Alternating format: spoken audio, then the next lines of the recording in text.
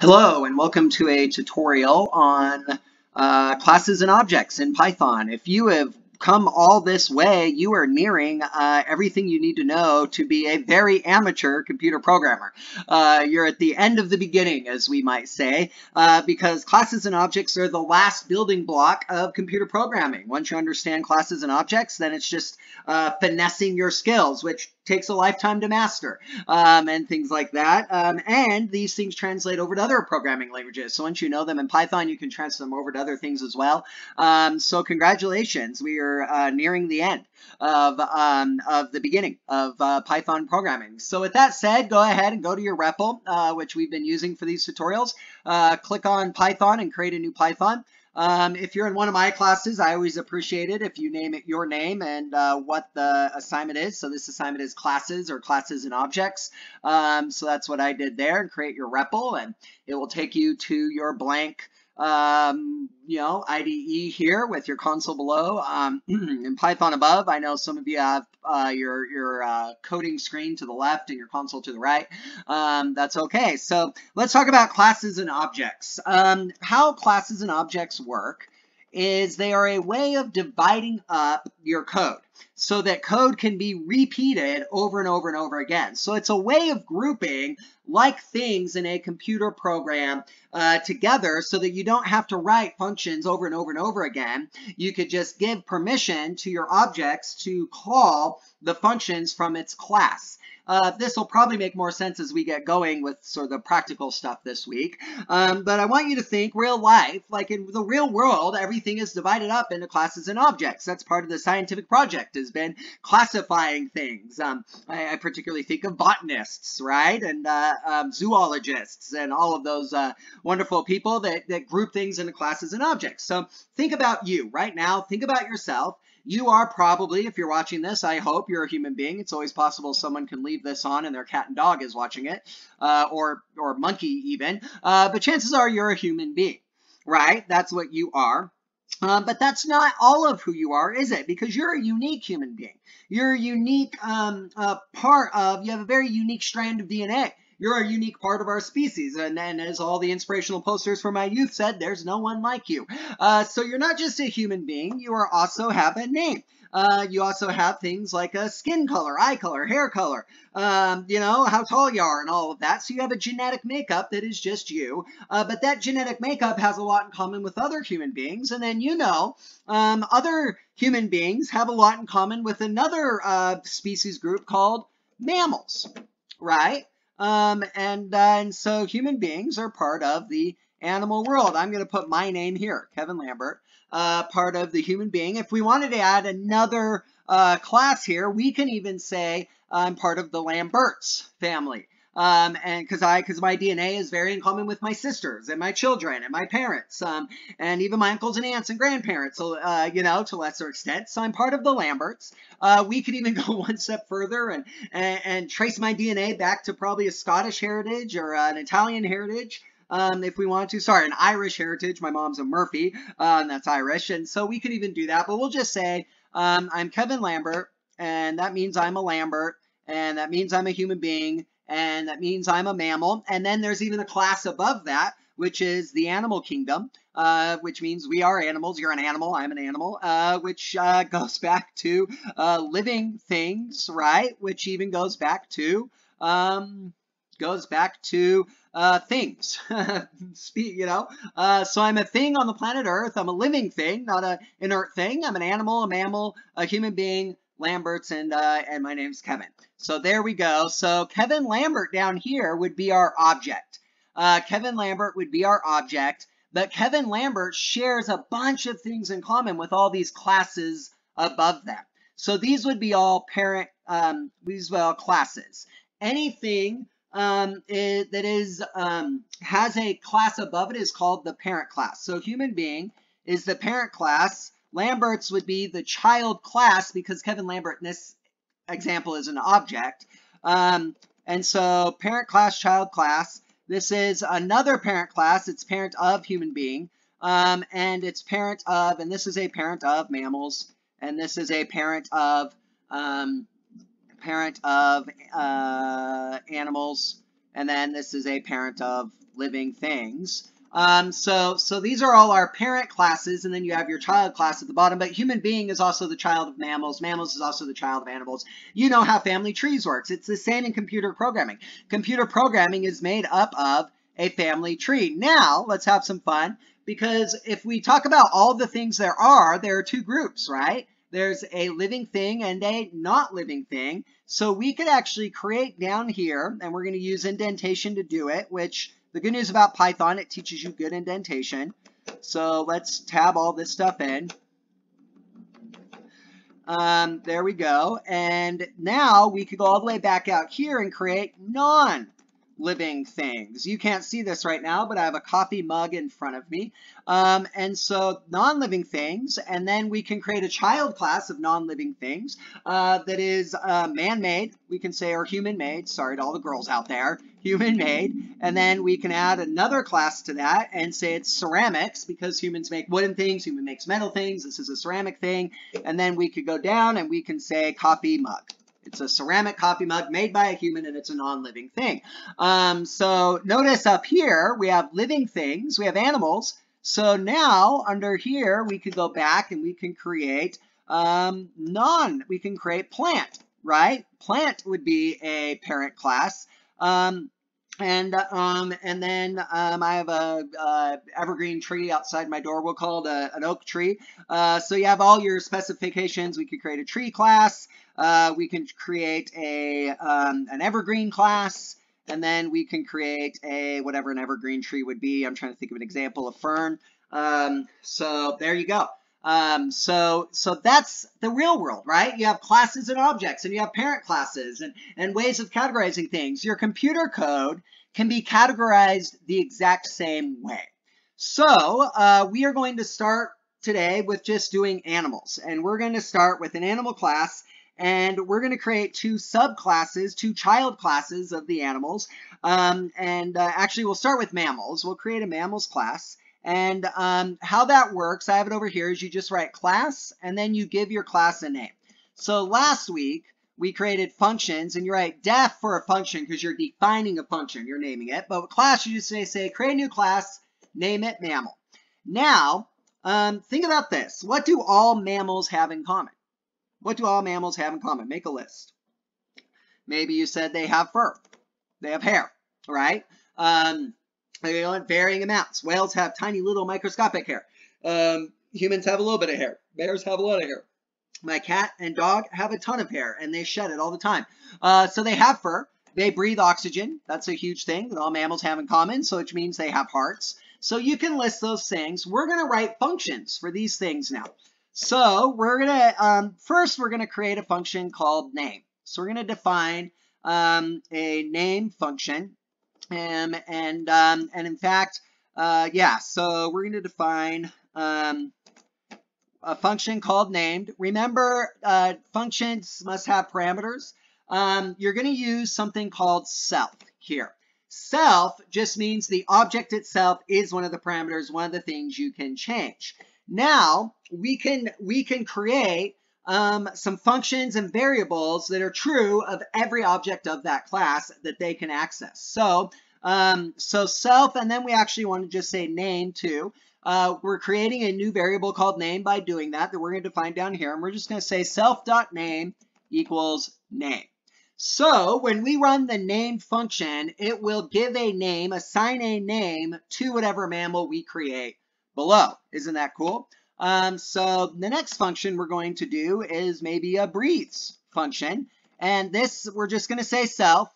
And we're going to just say here, we're just going to create a print function, very simple, and we're going to print name, or actually it should be self.name. So whatever the name is of the self, of the object, that plus, and then we're going to say breathes oxygen. So there we go. So now we created a class called mammal. So now let's create an object in that class. Now let's actually create a mammal, and let's create someone named Lyle. And we're going to say Lyle equals a mammal. And let me make sure I did that correctly. Yep. And then you need two parentheses because there's no actual parameters up here. We'll get into that a little bit later. So now we're going to write Lyle, and how you run a function is you just say dot named, and we're going to write Lyle. So even though we called him Lyle here, he hasn't been named yet according to the computer program. In the same way that when I was born, my parents knew my name was going to be Kevin, but they had to actually sign a birth certificate saying my name was Kevin. So the named function is like signing a certificate that lets the computer know this object's name is Lyle. And then we're going to say Lyle dot breathes. And once again, we don't need any parameters because the self is already implied. So we don't need to write self again. It's already implied. Now, yep, there we go. Lyle breathes oxygen. So what we did here is this function named him Lyle, told the computer what his name was, and then this function used the name to print its name and tell us that Lyle breathes oxygen because he's a mammal. Now, watch what happens if I only run the breathes function. Watch what happens there. I get a traceback error. Do you see that? Because if you read the very bottom line of that traceback error, it says attribute error, mammal object has no attribute name. The reason for that is because we have not run the named function yet. We have to run that function first. So we have to run Lyle.named and tell it its name in the parameter parentheses, and then it will run. That's kind of annoying, isn't it? That you have to remember to run that function first. So there's actually a way around that, and it's called an init function. So here you use two underscores. They're right next to the 0 on your keyboard. And it's called an initialize function, which is that function is any time an object in that class is named, then it will automatically run the init function. You get one free function. I learned this yesterday, actually, preparing for this assignment. You only get one free function. I didn't know that. So the class just gives you one free function, and it says anything you want to happen the minute this thing is created, then you put it in the init function, and you don't name the function, you just call it init with 2 underscores next to it. Now we don't have a named function, so let's delete that, but we put Lyle's name here because this is going to match up there. Now when we run it, it runs just the same because he's been named. So now watch, we can print, and in fact, if we want to do something here to show you how it's working more, we can print self.name plus is born. So there we go. Lyle is born. Lyle breathes oxygen. Now let's create another mammal. Let's name this mammal Herod. So Herod equals a mammal, and his name is Harold. So now when we run that, it says Harold is born. So when you name the object for the first time, you can use the init function to tell us it was created, it was born. Isn't that fun? So yeah, so that's a parent class, but now we haven't defined what type of animal Lyle is. So now let's create a new class, but this is going to be a child class of the chart we made earlier. And let's create a land-based mammal. So we're going to say land-based, and then in parentheses, we put its parent class. So this gives anything that is land-based permission to use these classes right here, these functions right here. So if we don't have that, they don't do that. So we created a land-based mammal. And now think, what's different from a land-based mammal as opposed to like a whale or a dolphin or a manatee or something like that? Well, land-based mammals have legs usually and walk. Not all of them, but we're going to just pretend that all of them do. So we're going to create a function called walks. Once again, the parameter is just going to be itself, and we're just going to print self.name plus walks on land. And so that means the land-based mammal is going to walk on land. What else do land-based mammals do? Well, usually they eat foliage vegetation, which is a lot of they eat a lot of plants. Whales probably do too, but it's underwater. So we're going to do eats plants. And then once again, the parameter is self. And I'm forgetting my colons. Do not forget your colons. And then I'm going to print self.name plus eats plants. Exclamation points are really fun right there. So now, Lyle is a mammal, but let's say Lyle is a land-based mammal. And so Lyle's going to breathe, but then Lyle's going to eat plants, and Lyle is going to walk. Yep, walks. And so once again, we don't need any parameters here because self is the only parameter there. And there we go. So Lyle is born when we created him. So notice that his name was done up here in this class because this is a child class. It has everything in common with what came above it. So now we're going to create another class, and this is going to be water-based mammals. So once again, looks like that. Don't forget your colon. Now, what do water-based mammals do that plant-based animals maybe don't do? That one's hard for me, so we're just going to pretend we're going to make up some stuff that maybe isn't true. So we'll just say swims instead of walks, right? We're gonna what should we name it? When they come above water, they emerge, they surface. Yeah. So we're gonna create a function. They surface. Whales come up for waters, and we're gonna print self.name plus comes up for air. So they come up for air. They've surfaced, and then we'll create another one, and we'll say eats fish, and then self is the parameter because itself is doing it. So you need to do that, and then self.name plus eats a lot of fish. Yum. There we go. We'll say yum because eating fish is yum. So there we go. So now Lyle is land-based. Niall cannot also be water-based in computer programming or in real life. He is not a whale. He is not a land-based animal. He is land-based. So we cannot make a Lyle that is also water-based, but we can make a water-based mammal that shares all this stuff in common. So let's create Harold again. So we'll bring back Harold, and Harold's going to be a whale, and we're going to say water-based, and his name is Harold. So now when we run it, it's going to say Harold is born. See that? And then Harold now can do everything here. He can surface, he can eat fish, and he can breathe oxygen, but he can't walk on land and he can't eat plants. Well, he probably can eat plants, but we're just going to pretend he can't. In computer programming, he can't. In real life, he probably could. So yep, he eats plants. And then, so now if I try to say Harold dot walks, watch what happens. You probably know what's going to happen. Error, trace back error. He has no attribute walks because Harold is water-based. And he can't do the things our land-based friend Lyle can do right up here. So, but if we change that to surfaces, right there, it still doesn't like us. Well, that's interesting. Oh, because it was surface. There we go.